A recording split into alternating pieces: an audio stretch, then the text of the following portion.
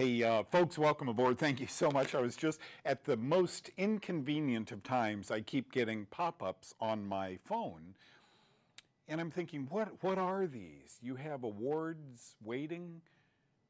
And then I remember I was with Berkeley over the weekend. My 6-year-old grandson, he and Rex, I'm so madly in love with those boys.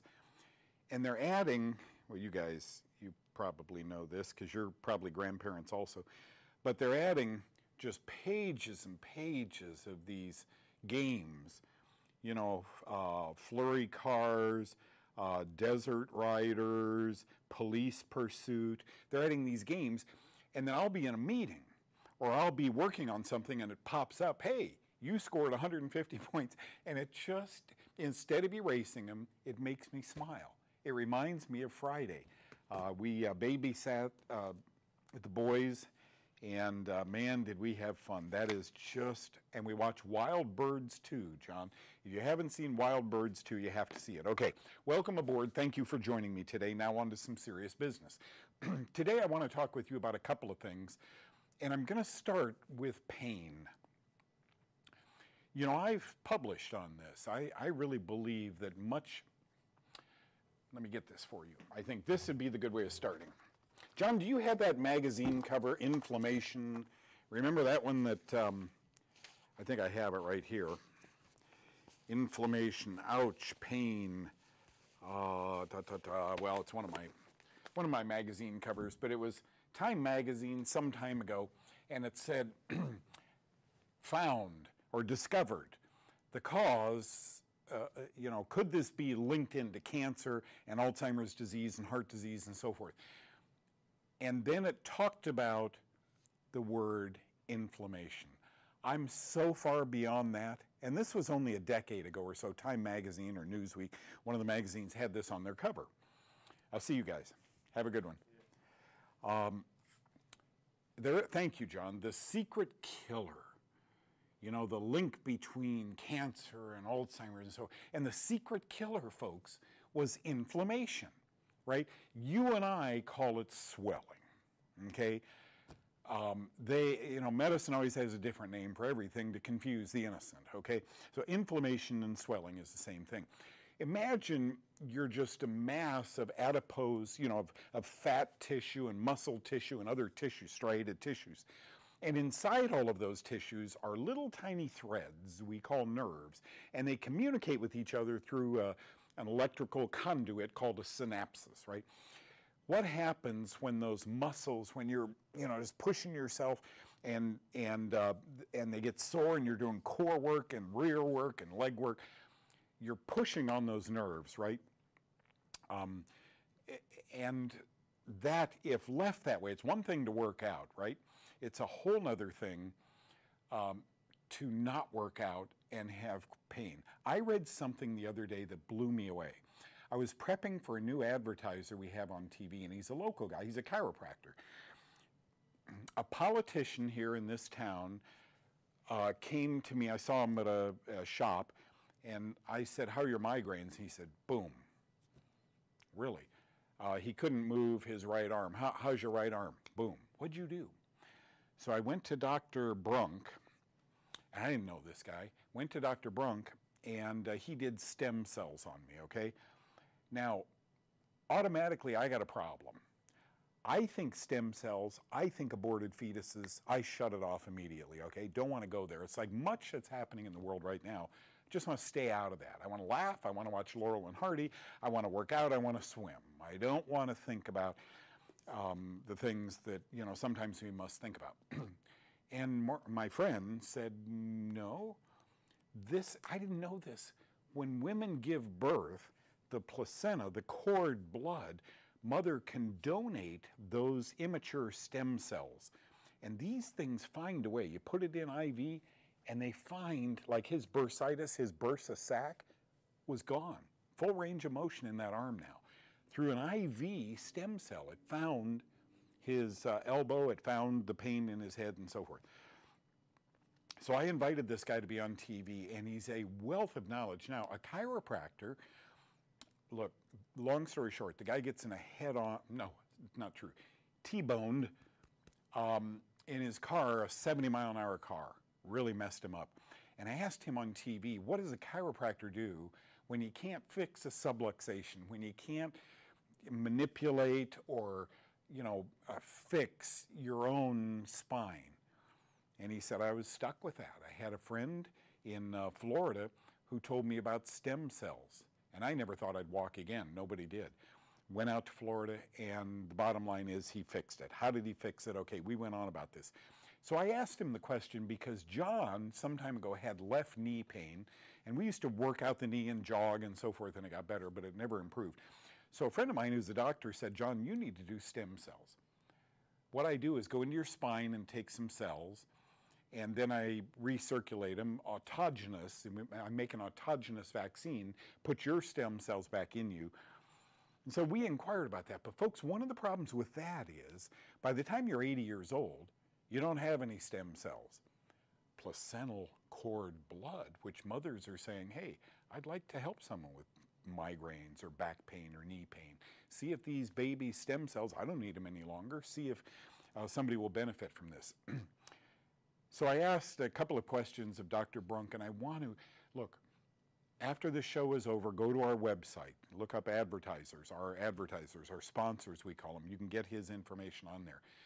But I want those of you who are living in chronic pain, this isn't aborted fetuses, this is brand new birthed babies whose mom said, I'm donating my placenta, my cord blood, to these doctors who are doing stem cells. Brilliant idea. Meet with me now for the next minute and a half, Dr. Darcy Brunk. Teach us a little bit about stem cells. Do we all have them? Yes, we do. We all have stem cells. It's what we're born with. It's what builds us. Matter of fact, at birth, 1 in 10,000 cells are stem cells. Then we go through 90% of those to build our structure, to become the person, the body structure we are. What happens from there is a decrease and decline as we age. It's why when we hit our 40s, we're more prone, we're trying to get in shape, and we may have a meniscal tear. But by the time we're 80, they're down to 1 in 2 million. So it makes sense then why we are more prone to infections, we're more prone to diseases, and we just don't repair as quickly. Tell me about how you came into stem cells. So I came into stem cells from an injury. I was in a car accident. We got hit at 70 miles an hour, a massive impact. It was terrible. All the things I knew how to do, and I was just 50%. I wasn't able to work. It was a career-ending injury. And I found infinity cells, which are a type of stem cell, and it helped my body to repair itself and restore itself so I could get back into work. But as a chiropractor, I've been watching degeneration. I've been managing that for people, and for the first time, regeneration. So what I had to do was come back in and partner with a medical doctor, nurse practitioners, and physician's assistants to deliver infinity therapy. So he's got do we all have stem cells, right? He's got a team, he's got a physician, a physician's assistant, and so forth that assist him in doing this right out here near the airport in Dallas. But he also has a crew. I don't know all the places. I think he said Louisiana, Florida. He's got crews that do this for him. This man is sold out on stem cells. Now, here's one thing you need to know. I looked up before I ever we do vetting. The reason I have 20, 25-year advertisers on my show is because I do some lead-in studies. I really want to know about the person, I want to know about the technology and so forth. I have had stem cell advertisers in years past talk to me, but when I heard stem cells, I'm sorry, I just thought the wrong stuff. I wasn't aware of technology. But when my friend, the politician, met me the other day and said, I'm headache-free, and he said stem cells, and I said, let me tell you why I don't like that. And he said, no, Doug, welcome to 2020. It's much different now. They don't use aborted fetuses. So I said, do tell. Then I looked up, my next problem, John knows it, was I looked up stem cell, insurance doesn't pay for it. You got to write a check for it or put it on your credit card. So I start looking on the internet, various stem cell companies, $8,000, $20,000, $8 to $18,000, somewhere in there. So I talked with Dr. Brunk. John, what did he say? 3,500, depending on how long you've had the problem, how much therapy is needed and so forth, probably $3,000 to $5,000, somewhere in there. That's doable for some people. I thank God I don't have pain. Okay, I'm going to rest it there, but I'm going to mention Dr. Brunk more often because it's amazing, folks, what stem cells can do.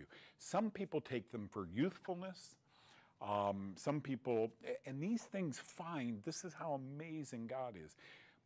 These things find their way to tissues that are bad.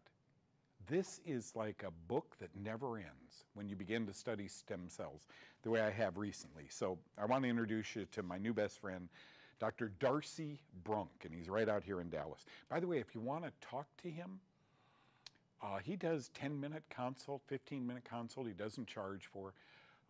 He'll be happy to talk with you. And as he told me at lunch the other day, Doug, a lot of the times I talk people out of them. It's not going to benefit them. So what have you got to lose? Okay, at any rate, I did that. Now I want to talk to you about overdiagnosis.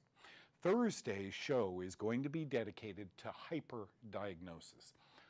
Overdiagnosing a disease we call cancer. I think diabetes is overdiagnosed. I think Alzheimer's. I think neurological diseases, be they autism or Parkinson's, are very often hyperdiagnosed. And let me give you my take very gently on this. I've been in this field and I've been fascinated by it by almost a half a century. It's not true. 1968, I began Corps School, military Corps School, so 50 years, 52 years. And I've been in battle, you know that. I've been in operating rooms. I've been in recovery rooms. I've worked in emergency rooms. And sometimes we place on a pedestal the entire field of medicine. I don't think they like it. I think science, those screaming science right now, are the very ones who don't understand science was much different in 2019, and it will be far advanced if we will allow it, unless we allow this year to stall it.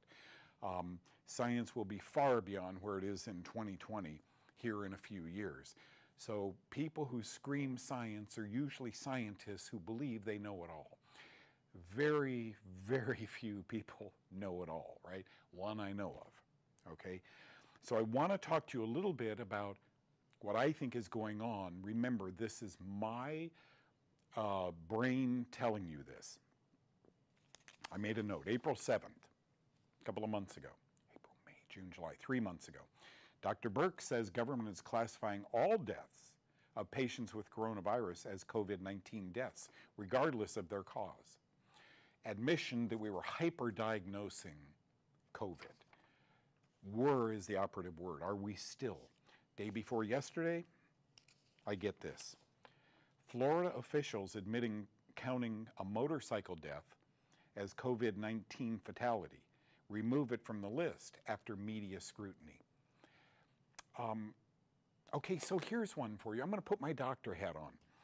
Here's a 20-year-old kid on a motorcycle, sad because I love motorcycles. I don't know how old he was, but he gets hit by a car or something and he dies. Be careful on motorcycles. Take home statement. But when they did post-mortem exam, they draw blood. You know, was he drinking alcohol? Was he on drugs, et cetera?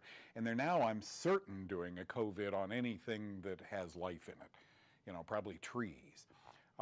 So they did a COVID test on this guy, and they found after he was dead that he had COVID in his blood. And they're doing this on people with pneumonia who die, and they're doing it on stroke and cardiovascular event patients. They're doing it on 80, 82, 87, 90-year-old people who die. And if per chance, I just need you to know this, if per chance they have a concomitant problem, they didn't know they had it because they're asymptomatic. We'll talk about that too. When they die, every place in the world, they didn't used to do this. Guy gets in on a motorcycle, sad, they bury him. Everything has to be COVID tested now, okay? Could I put on my medical hat? Doug, how do you know that this young kid wasn't speeding to an emergency room because he just found out he had COVID and he blanked out and his motorcycle spun. I don't. I hate to admit this, but I almost see the medical model. I almost see allopathic medicine saying, what's wrong with that, Doug? Here's a guy, 82 years old, dies of, I am convinced most pneumonia is fungal. And yet 100% of these people go on antibiotics. It's not bacteria, okay? But if it were, they're on antibiotics. And antibiotics increase the risk of many illnesses, including cancer. But they're in a hospital. COVID's coming in everywhere in a hospital, right? Nosocomial infections, you can look it up, nosocomial infections exist in medical settings, doctors' offices, hospitals, medical clinics, because of the air ducts. Somebody just came in here with a burn, a horrible burn on his arm. Well, Pseudomonas bacteria, right, is picked up in that duct, and then we breathe it, okay? So I've tried to stay out of medical settings as much as I could after I got back from Vietnam. Of course, then I ended up working with various doctors. I've had a ball. Not much time in hospitals, but time in medical clinics, okay? So here you have a case of a guy who gets killed on a motorcycle and he dies of COVID. Did any of you see, I watched it on Facebook the other day. I've got to be more careful on Facebook. You guys are cracking me up. The guy jumping out of the parachute without the, guy jumping out of an airplane without his parachute on. Hits the ground, dies of COVID. Well, that's what happened here. How strange does this sound? A young kid in a motorcycle accident dies of COVID-19. Arguably, there's a case to make there. Reasonably, the guy was in a motorcycle accident, but they're testing everything that'll lay down for him right now. Why? Why does some force, why does someone want us to be tied down and handcuffed this way?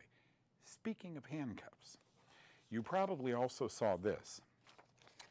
Couple under house arrest after refusing to sign COVID-19 quarantine agreement. Louisiana couple, they're just the cutest couple. The husband looked to me like a bear. Great big guy, they have a child, just awesome couple. But she went to visit her grandma or something, and when she came home, the rule was you'll get a COVID test. What is going on? When you come home, you'll get a COVID test. Had a COVID test, it came back positive. Let me read you why she wouldn't sign the agreement. Now, I don't know if this is Tennessee. Were they in Nashville? Louisville, Kentucky. I'm sorry. Louisville, Kentucky. Here's why she refused to sign it. Number 6, there was 10 things you have to do. It reminds me of, in Vietnam, we wore masks all day. We got helicopters landing, guys without arms and legs, and we were sewing them all together. But they were paper masks, and when you'd sweat through it, you'd put a new one on. Okay, this is just different. But it feels like somebody's leading me around. I'm a smart guy. You're smart. If you walk into a room and you sense people are uncomfortable because 9 of them, of the 10, you're the only one, are wearing masks, put a mask on. Okay? I don't need somebody to tell me to put a mask on. But everybody's not Doug Kaufmann or you. And some people are bullies. And so that might be, I'm going to put my doctor hat back on, that might be a reason to mask up, okay? With the exception of last night, I normally have my mask on. Here's number 6, why this young woman wouldn't sign this. She declined to sign because of one sentence. I will not travel by any public, commercial, or healthcare conveyance, such as an ambulance. I can't get in an ambulance. What if my child gets hit by a car? Can't get in an ambulance. Bus, taxi, airplane, train, boat, without the prior approval of the Department of Health. Hello, my 6-year-old daughter is having a convulsion in bed, a grand mal seizure in bed. Well, hold please. Do do do do do do do do do do do do. Hold please. Do do do. What is happening? What kind of an attorney would have written that? Her husband has a heart attack. So now they're in ankle. They're making the best of a horrible situation. They have these ankle monitors on, and if you leave, John, you hit it right today when we were having our lunch. There's going to be 1 million of these things going off if they impose this, which, why not? We got them wearing masks. We got them standing in line. You know, we got them only buying this. We got them believing coins are gone. Why not put them, you know, why not put them in ankle lockets? So the bottom line to this is, folks, if I were this woman, here's what I'd do. Answer me this. How accurate was that test I had? Shh. Whoa, the lawyers and the doctors, whoa, don't go there. That was I'm reading things, folks, in the last couple of months. Oh, these new tests are 96% accurate. Okay, we've done 20 million of them. Do the math, times 4%. But I'm telling you, sometimes medicine doesn't give us the true story.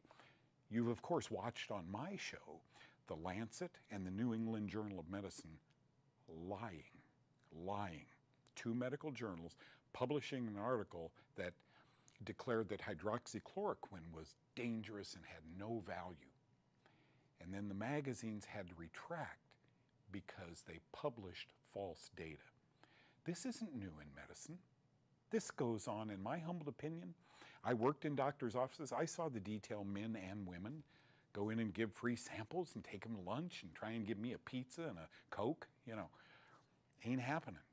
So I pulled out this from a couple of months ago. This is May 14th, June, July, so 2 months ago. FDA cautions, this is on NPR. FDA cautions about accuracy of widely used Abbott coronavirus test. Did this girl have the Abbott? Do we know, folks? We're just drones, you know. The FDA is cautioning the public about the reliability of a widely used rapid test for coronavirus. 8 weeks ago. The test made by Abbott Laboratories has been linked with inaccurate results that could falsely reassure patients that they are not infected with the virus. False negatives. And I know it's NPR because the next sentence. The Trump administration has promoted this test as a key factor in control. I wonder if Trump stood up there and said, Abbott Laboratories has a great test. I don't know, but that's what this paper says, okay? Bias. The first report, first reported on NPR, as many as 15 to 20 out of every 100 tests may produce falsely negative results.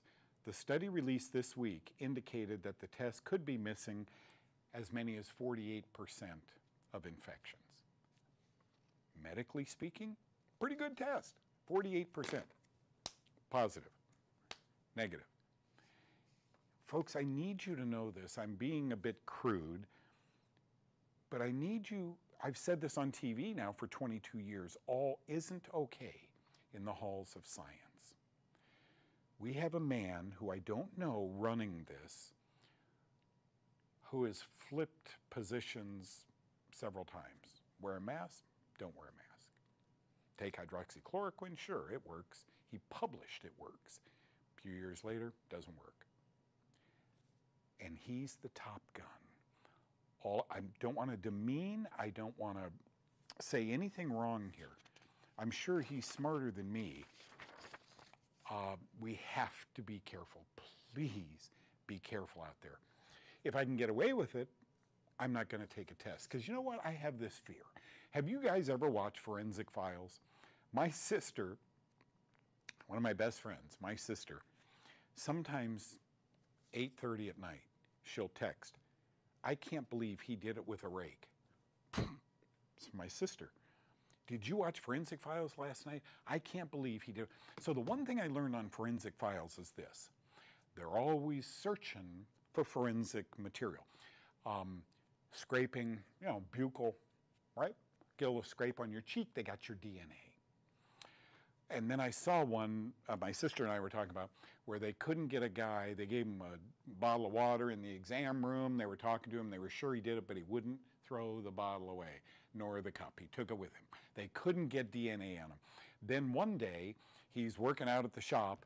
He lights a cigarette, and he looks around and throws the cigarette butt on the ground. Ta-da! He goes back in.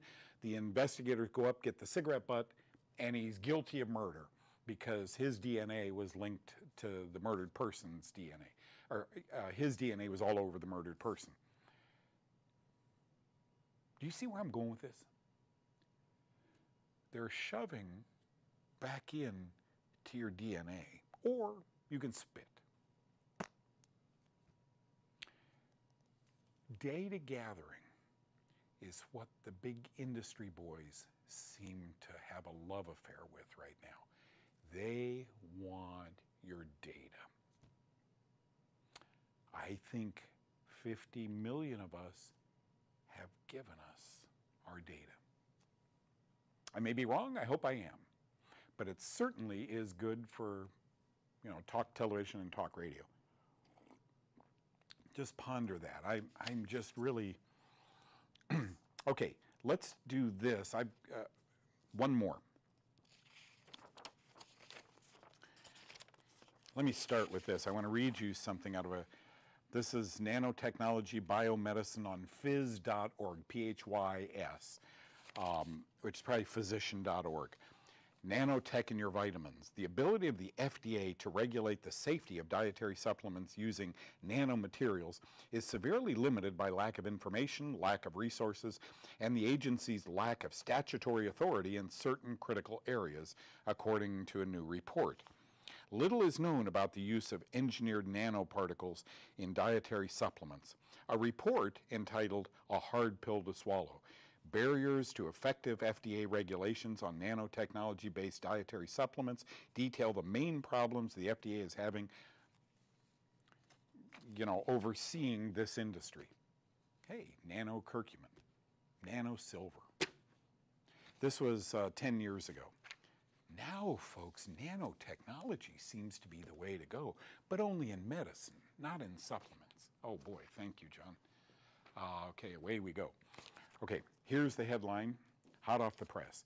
COVID-19 replicating RNA vaccine has robust response, and then you keep going, in non-human primates. Wow, we can immunize and vaccinate every monkey in the world. Does it work on humans? We don't know, but it's a robust response. University of Washington, I was there, I love that place. A replicating RNA vaccine formulated with a lipid-based nanoparticle emulsion produces antibodies against COVID-19 coronavirus in mice and primates with a single immunization. Now, so I did a little more work. The vaccine induces T cells, a type of white blood cells that provide the second line of defense if antibodies don't completely block the infection. Nanotechnology. This replicating RNA vaccine contains the novel liquid inorganic nanoparticle called LION, L-I-O-N, developed by a Seattle-based company.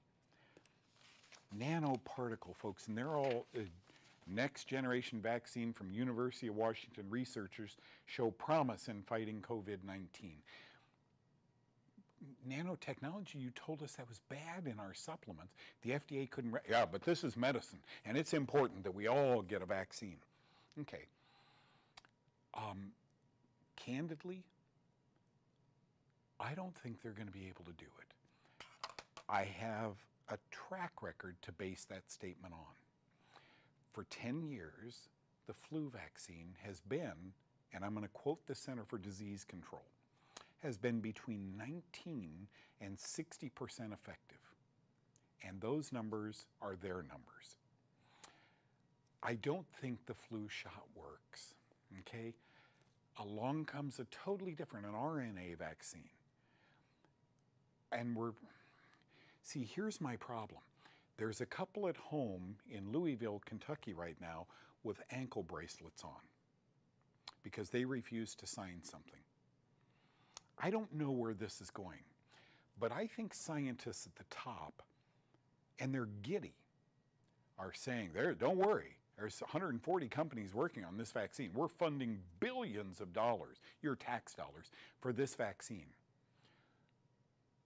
And I just need to tell you this. There's 330 million people in the U.S. 0.002% of them have died from this flu virus. Do we need a vaccine? If children went back to school, we could touch dollar bills and nickels and dimes. Herd immunity would soon build up to the point where I think this thing would disappear. Just my take. Always listen to the experts, okay? Now, on to your questions. Thank you so much for them. Understand I'm not a doctor. I'm going to try and point you into the right direction. Usually it's going to be along the lines of a dietary problem, a fungal problem, etc. Can I just thank you from my heart? I don't know if you guys see the numbers on what's happening to this show, but thank you. I had no idea 2 years ago of the success of it. Many of you, I know with certainty there are 4 doctors watching this right now. I couldn't count the school teachers or nurses. But thank you for going in and helping me. Your assistance is better, often better than mine would have been answering the question. I mean, you guys are amazing. Oh yeah, Paul, this is a good one. Paul says, hey Doug, how you doing? Great. Did you see the video of the African president that sent 3 supposed blood samples to the World Health Organization, but it was goat blood mixed with papaya and another fruit, and they all came back positive for Corona-19. What's going on here? Paul, first of all, let me tell you, because we have venues like I'm on right now, Facebook, YouTube, it's an open forum. And sometimes people mean so well, but they hear from, did you, Paul, ever play, we used to play this with my cousins. There were 5 of them, there were 5 of us. So by the time we all got of age, we'd whisper at the dinner table something, I'm not going to eat this meat. And by the time it got to the 10th person, it was, we're all going to the beach. That's kind of what this open venue allows us to do, is misconstrue what the original statements were. And then there are just people I have found who mean well on these venues, but they're not accurate, okay? I don't know if that, I haven't done any look, where do we go to fact search anymore, okay? Think about that one. That's a huge problem. I wish someone would start a fact search, a brilliant fact search. So yes, I heard about that. I've laughed about it. Listen, I laugh constantly. Otherwise, I'd come on here with a box of Kleenex. I can't believe last Christmas, we were in Napa in these beautiful cabins at the top of a mountain. It started snowing on us in California. It was beautiful. Kids, grandkids. Weeks later, here we are. What's going on, Paul? Why is this going on? Who thinks this is good for America? Because we've got to question this. Is this really a horrible virus that's pandemic? I've told you, Cambodia, Laos, Vietnam, Japan has under 1,000 deaths, and they have 90 million people. How come just in America it grew legs and it got so bad? And we built respirators and we put hospital ships and we built hospitals on land, private land, and we didn't need any of them. What's going on here? I'm not a genius, but watching what's going on here is amazing to me. And I think we just have to, folks, I think we have to do our best work on our knees. There's one person that knows what's going on here. And in the end, the truth will prevail. And the lies, if there are lies, will fail. Okay? So Paul, thank you. Great, great start. Hi, Doug. Do you think they changed the name from coronavirus to COVID-19? Why do you think? Oh, there's so many. Oh, I've read some good ones. COVID is an acronym for da-da-da-da-da-da, and it was the end of 2019. You know, I've read them all. I don't know. I remember when the coronavirus came out, and I'm going to stick to what I said. I'm probably one of the few people who 5 months, 6 months later has stuck to what I said initially. Either we are going to realize that our medical community has a cap on their knowledge, or something very sinister is going on. Could it be both? Sure. I just don't know. But when I see there are some bold doctors and nurses who have come out and then disappeared. I don't mean disappeared. I mean, then they've taken down, you know, all their information. Were they wrong? I don't know. I am so happy that I'm able to talk with you, and I'm a guy who thanks Facebook, and I'm a guy who thanks YouTube and everywhere else this show goes, because we've got a lot of followers, a lot of very bright followers who probably are thinking the same way I am. So boils popping up all over my body. They could be bacterial sacs, they could be ascomycetes. I would get to a doctor, have him excise one of them, grow out what it is inside. Very often, Janet, I've got to tell you, when you change your diet, you change your physiology. You change your acid, alkaline base. If you're very, very acid, for example, your pH is 5.5 and you want to get up to 7.0, a change in diet, remember, greens, alkaline, grains, acid. Are you eating cereal and bagels, lots of pasta, wheat, whole wheat? I'm not saying it is. It could be responsible. It's so fascinating to me that doctors in their medical training don't learn this. Wow, what a problem. You can't talk diet. I'll mention this again on Thursday, but if I forget, let me tell you now. There is this great guy on WebMD. WebMD is a pharmaceutical website, or a medical website. He's an oncologist, and I used his story in front of all these doctors when I lectured the past couple of years. He said, I sit with these patients, I look at where they're injured, I want to hug them, my heart breaks for them. I go home every night and just say thank you. And he said, I can just dance with them about the chemotherapy drugs. I can just dance with them about radiation, oral versus IV chemo. I can just dance with them. And then he said, but inevitably, every patient who comes in that door asks me about supplements and diet. Family, hypercholesteremia, too much cholesterol in your blood. We've been telling them to stay off of fats. Don't eat nuts, don't eat avocados. Oh, coconut's going to kill you. And eat a lot of carbs. Well, we were wrong. Sorry. This is the way medicine gets done, folks. Very slow. I've been at this 50 years trying to teach about fungus. Not there. Okay? Finally, and Connie was so cute the other day. I just love Connie when she goes on and starts talking about this. You probably all saw this paper. Coronavirus pandemic update. Fungi and COVID-19. Researchers begin probe as virus patients die of fungus. Now, they're finding, look, Aspergillus mold has at least 60 different species. Aspergillus parasiticus, Aspergillus flavus, both of those make aflatoxin that causes human cancer. But there are others, and this one was called Aspergillus latus. Sounds like a latte, right? I look it up, it's a soil-based organism. It's an aspergillus. And they're finding people dying. When they die, they do COVID testing, and apparently they're starting to do fungal testing. Thank you. And pretty soon they might find Histoplasma capsulatum, which was picked up in a bat cave in Wuhan by virologists, I think taken back to their virology lab, and a marriage took place. Those viruses are really cute. Whoa, look the way they're dressed. Wow, those fungi are tall and handsome. I'm saying it happens. It's called genetic fusion. It happens.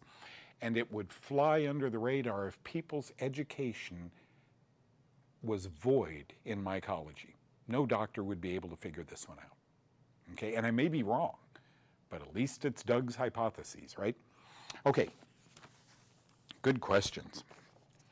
My friend Ann, I love hearing from her. Hey, Doug, it's a stormy day in the mountains. Nice haircut, Doug. I'm baking apple dumplings today. Not for me, LOL, but for my family. Sending prayers and blessings from our family to yours. Ann lives this incredible life. Wow, apple dumplings. Can you imagine the smell of her home? Way up, probably 6,000, 7,000 feet in the air. Oh, thank you. Margaret asks, what's a good source of natural antifungals? You know, the more I read, I took a course in herbology with a friend of mine. He's a physician, years ago. It's after I first got here, so it was probably 5 years into my being here. So it may be almost 30 years ago. I took a course in herbology. Because David Weekly, the doctor I came to visit with, died. Horrible death, and I found myself wanting to continue helping patients. I couldn't do his anymore because he had died. Thank you, John. Yeah, it was a smart audience.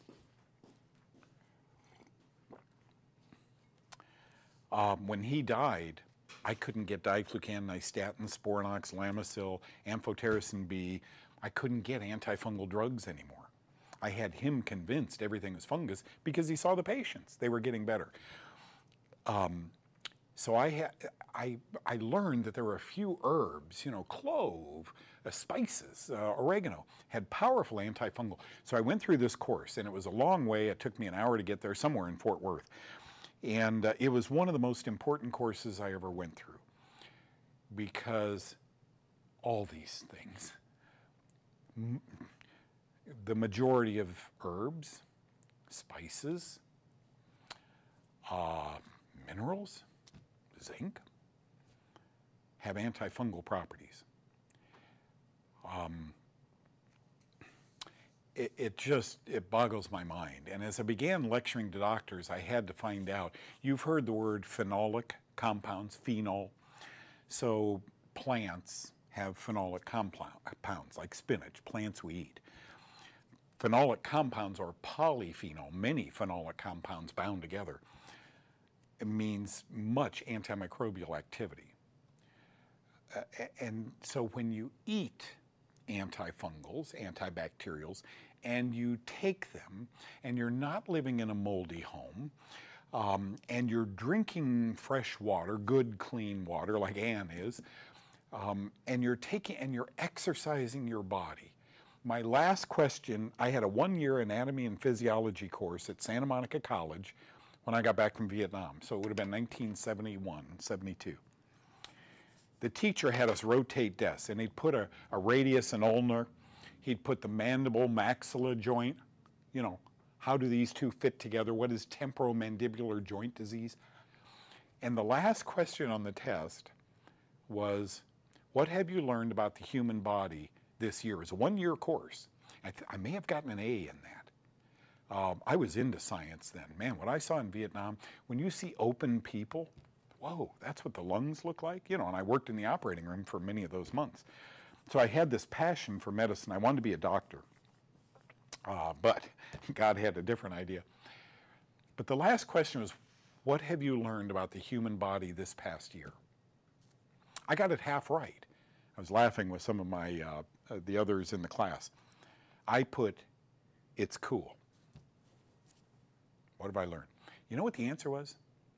It moves. He was a muscular, good-looking young professor.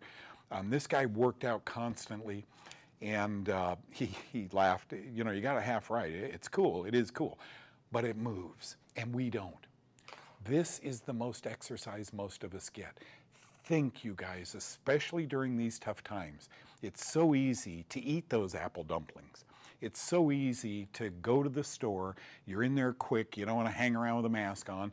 And so you pull some sweets out. It's easy to do that. But it's never too late to know you're craving that, because in your HVAC ducting system, you got a mold that you've inhaled. It's Aspergillus or Penicillium or Fusarium or Stachybotrys. You've got a mold that you're now feeding, and it's dictating what you eat.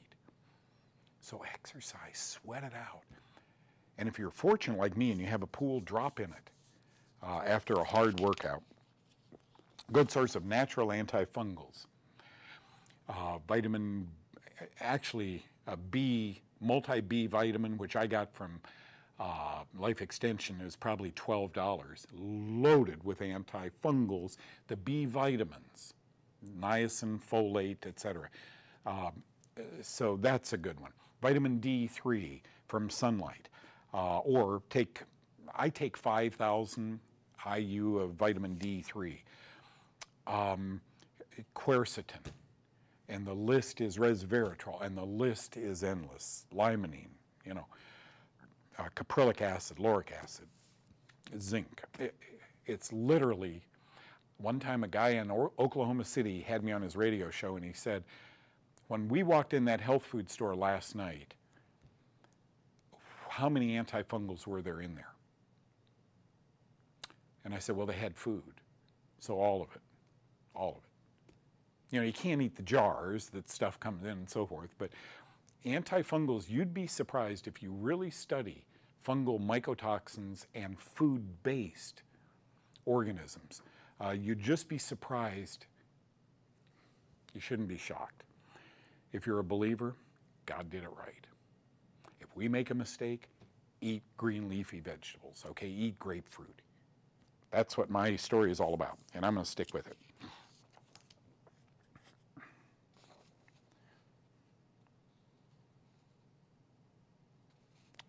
Such good questions.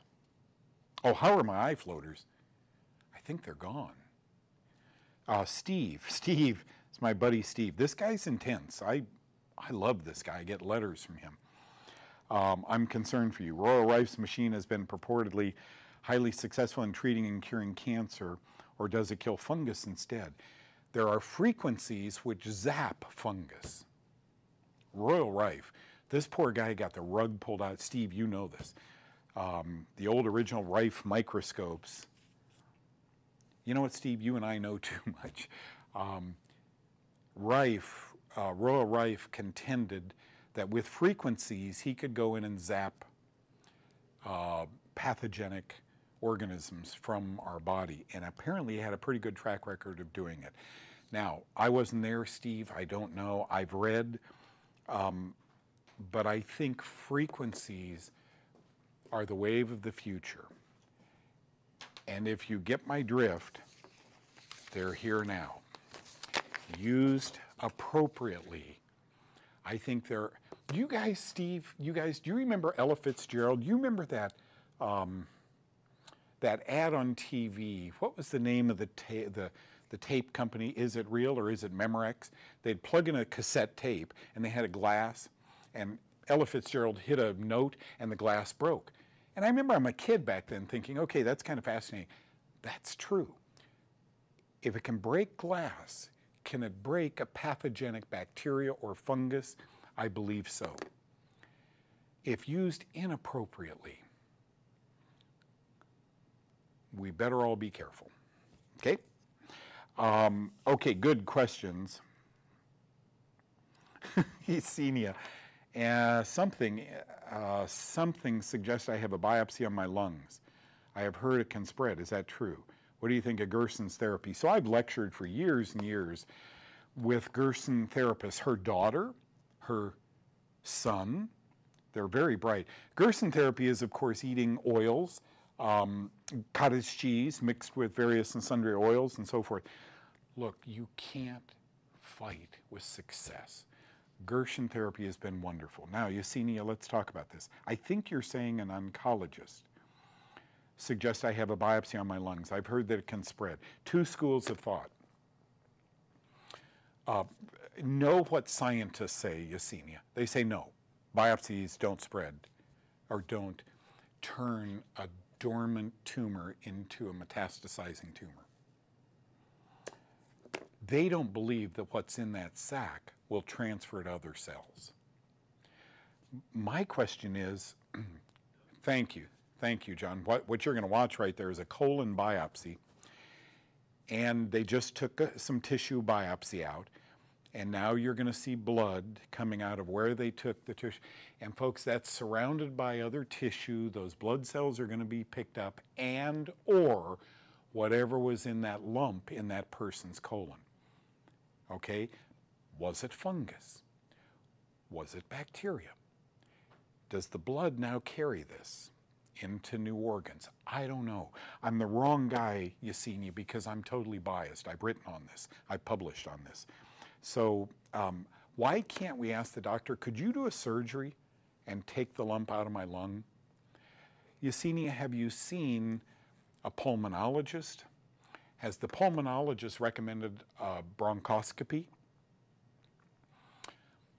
A bronchoscopy is going to kind of give this away. They can test for fungus. They must test for fungus.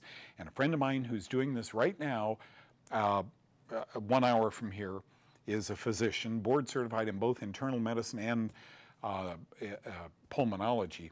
He has found 70 to 80% of the patients he handed antibiotics out, like candy years ago, didn't have a bacteria in their lungs at all. Some, he has found an aspergilloma, a fungal ball in their lungs, but it looks just like cancer. So I think if I were you, Yesenia, I would find a doctor to do a bronchoscopy. So they anesthetize you quickly, put a tube into the lungs, pull it out, and look for fungus. If there's fungus in there, could this not be cancer? Could it be treated with 4 or 5 months of diet, of antifungal drugs? Sporanox has been used for lung cancer now. It's a toenail fungus drug. So you're asking the wrong guy, and I need to admit this to you. I would be biased. Ask the right guy. Find a pulmonologist, get a bronchoscopy done, tell him it needs to be tested for fungi and their mycotoxins. Good.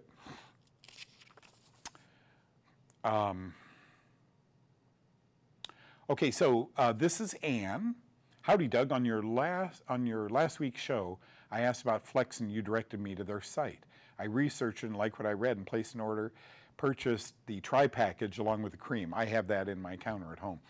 In a short time, I've been using Flex, and I surely have noticed a significant difference. You know what? We got to call Tamar and read this to him, John. That's really a good testimonial for him. Remember, John used to get the topical. John lifts an ungodly amount of weight, 400 pounds, and by squeezing that bar and doing his workouts, his hands were so sore. So we gave him a bottle of Flexin. And man, right, John?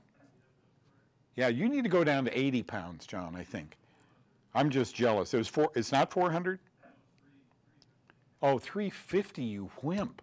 I lifted 350 pounds. You know, it was 60 pounds 6 times, but I can do that. Thank you. That's a great testimonial. I will share that with the president of Flexin. Tommy, my buddy Tommy from England. I've been helping people from the Kaufmann Community Facebook page to build their strength through resistance training. This is what Tommy knows better than anyone. Working remotely alongside your diet and lifestyle, it's a match made in heaven. Tommy, I've never met Tommy. I've communicated with him. Thank you, Tommy. Folks, you can trust this guy. I've communicated with him. He's very good at what he does.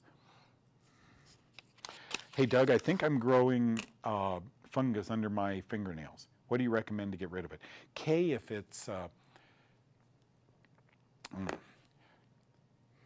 So there's a subungual melanoma you all need to know about. Subungual melanoma means melanoma cancer under your fingernails. There are striations that exist. Your nail will turn black or very dark colors, and there's 3 or 4 stripes in the nail. The point I want to make is I'm not a doctor. I can't see your nail. I always will recommend getting to a doctor and ruling out anything that may be worse than onychomycosis, which is simple nail fungus. The doctor may recommend, by the way, the treatment for subungual melanoma is Sporanox, right? And the treatment for fungus is Sporanox. If this is fungus, if the doctor says, yeah, that's just a simple fungus, I would use camphor oils. I would use Vicks VapoRub. It's going to take a few months, but before you go to bed in the evening, rub a little on, get under the nail real well, and watch what happens a couple months into doing that. Now, when you get out of the shower, blow dry. You're blow drying your hair, blow dry under your fingernail, and that finger very thoroughly. Moisture helps fungus proliferate. Hi from Nova Scotia. Causing cures for baby eczema according to Doug. Smile. Baby is 8 months old, still breastfeeding. Good. Thank God the baby's breastfeeding. So eczema, fungus is just, I would get a test plate at any store, a mold test plate, set it out in the baby's room, and see if mold is a problem in that room. Yeah, follow the directions, you'll know in a few days. Mold can induce skin changes, dermal layer changes. Now, if not, then look at some natural, the one thing they've always said about omega-3 fatty acids is how it helps with dermatitis, many kinds of skin conditions. It kills fungus, well documented. How do I get it to a baby? Rub a little on the nipple, open a little capsule, put it on your finger, rub it on the nipple, and the baby will latch on. Always check with the pediatrician first, but we used to ask women, nursing moms whose babies had thrush, if we could compound nystatin, and it would come dry. It takes the glue out of the nystatin, the little tablets and so forth, and you just wet a finger, put it around the nipple, and the baby latches on, boom.